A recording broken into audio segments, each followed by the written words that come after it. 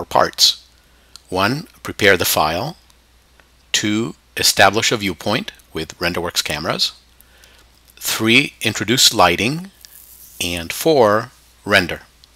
Now we can get consistent, good quality results when we follow these stepping stones carefully and methodically.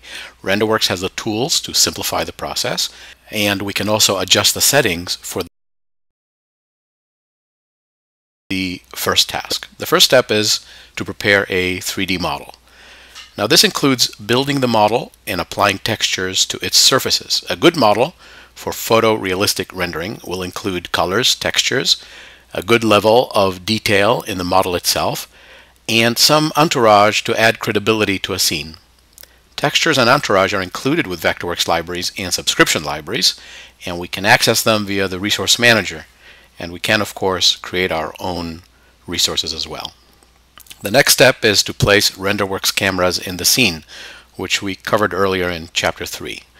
For interior views, we can think about switching from a narrower view to a wider angle view on the camera to include a greater part of the scene in the view.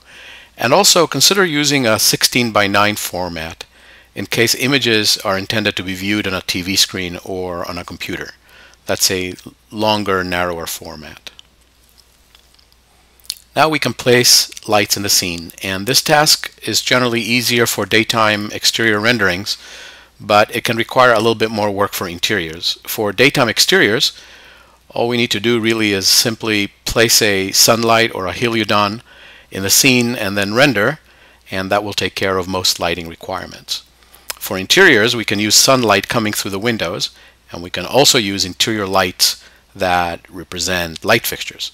Vectorworks includes a variety of light object types that can be used for interior renderings, and it also provides extensive libraries of 3D lights that contain light objects within them to place in scenes.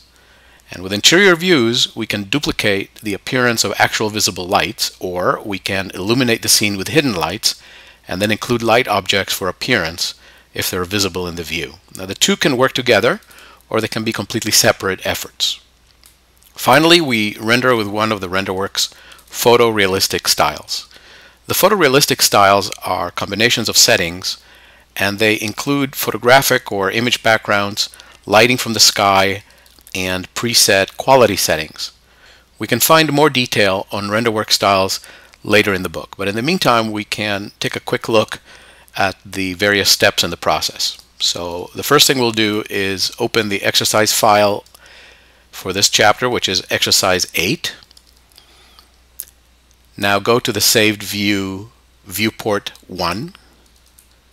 We'll select the viewport, and in the Object Info palette, click on the Background Render drop-down box and select Renderworks Style Realistic Exterior Final.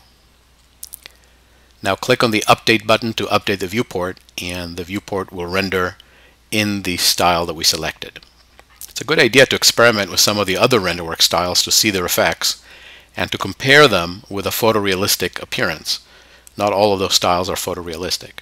Included in this file, by the way, is a custom style that was prepared specifically for this exercise and has different settings than the ones that are supplied with the styles that come with the program. So let's summarize the basic photorealistic workflow. First, we prepare the file. Then we establish a viewpoint with Renderworks cameras. We introduce lighting, and then we render. And all of this will be discussed in a great deal more detail in the chapters to come.